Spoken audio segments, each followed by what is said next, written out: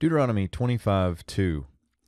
Vehaya im bin hakot harasha, vehipilo hashofet vehikahu lefanav, kadei rishato bemispar. So we've got here further information and delineation of this wicked one, or this guilty one. We begin here with a vav consecutive on the perfect. This is a call perfect, third masculine singular of the verbal root haya. You can see all the verbal root elements there.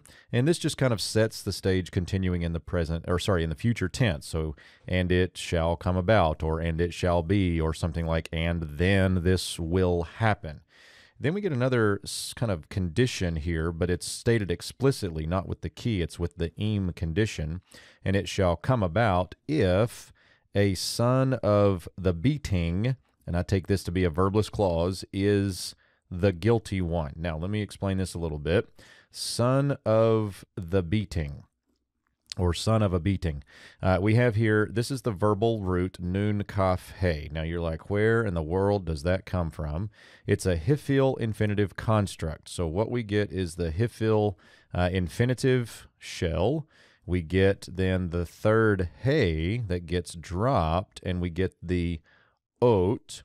And because this nun has a silent schwa, it actually becomes the dagesh. And so let me see if I can strategically erase that. So that's how we end up with hakot. So it's an infinitive construct, and the whole thing together means one who deserves a beating, or one who deserves to be stricken. So it shall come about if the guilty one is one who deserves to be stricken, is a way to think about this. Then the judge, here serving as the subject. Now, technically, this is a call participle, but shofet became so common for the one judging that it just becomes the noun. So the judge will cause to lie down, or will cause to fall down. The verbal root here is nun pe lamed. Cause him to fall down, third masculine singular pronominal suffix, and we have a hifil perfect third masculine singular. Again, assimilated nun right there. Shall cause him to fall down, and he shall cause him to be stricken before him. The verb this time is nakah again, but this time it's a hifil perfect third masculine singular plus that third masculine singular pronominal suffix. He shall cause him to be stricken before him, or cause him to be beaten before him.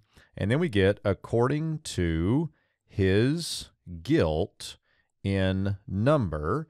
And the number here, I think, would be something like the number of lashes that he should get, or in proportion to his offense, the number of stripes, I think the ESV uses. So it would be something like that, according to his guilt in number.